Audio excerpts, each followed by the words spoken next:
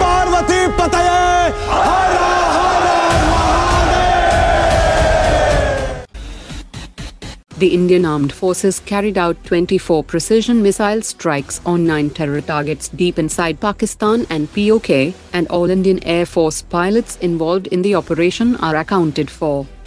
India deployed Rafale fighter jets armed with SCALP cruise missiles and Hammer standoff weapons, Su-30 aircraft with BrahMos, and loitering munitions to strike 9 terror targets inside Pakistan and PoK. Indian Air Force's Akash surface-to-air missile has shot down a Pakistani JF-17 fighter jet, and multiple pictures from the site including the RD-93 engine, confirms the aircraft to be a JF-17. Pakistan has falsely claimed to have downed 5 Indian fighter jets by showing ejected drop tanks, as no Indian fighter jets crossed the international border, and the strikes were conducted by long-range standoff weapons. One of the Chinese HQ-9BE missile fired by Pakistan has crashed in Rajasthan, and the missile is pretty much intact. That will be transported to a DRDO facility for strip-down and technical analysis. Parts of a Pakistani-fired Chinese PL-15 missile has been recovered, that includes highly secretive seeker system of PL-15, which will be transferred to DRDO for analysis. Pakistani media has reported that the Pakistani Defence Minister has retracted his claim of Indian prisoner of war, saying that no Indian troops were captured.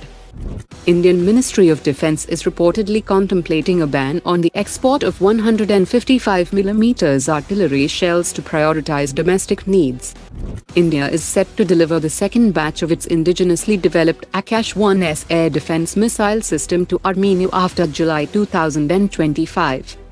Kalyani Strategic Systems Limited has showcased its 155mm MAG-mounted artillery gun at Defence Exhibition Athens 2025 in Greece. The DRDO has issued a request for proposal for the development of radar warning receiver and jammer radome to enhance the electronic warfare capabilities of its unmanned aerial vehicles. IIT Hyderabad DRDO and ISRO have improved the creep resistance of 3D printed Inconel 718, which is a nickel-based superalloy widely used in rocket engines and jet engines. In response to Indian Army's stringent requirement of 400 units of 155mm 52 caliber towed gun system weighing under 15 tons, the DRDO will offer a low-weight variant of its advanced towed artillery gun system.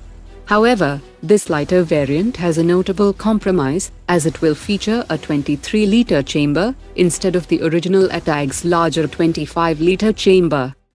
Amid reports that India is likely to join Global Combat Air Program involving UK, Japan and Italy, experts have said that by securing access to Tempest's next-generation technologies, India could not only enhance the AMCA but also lay the foundation for 6th-generation fighter jets by 2040. Today's top 3 comments.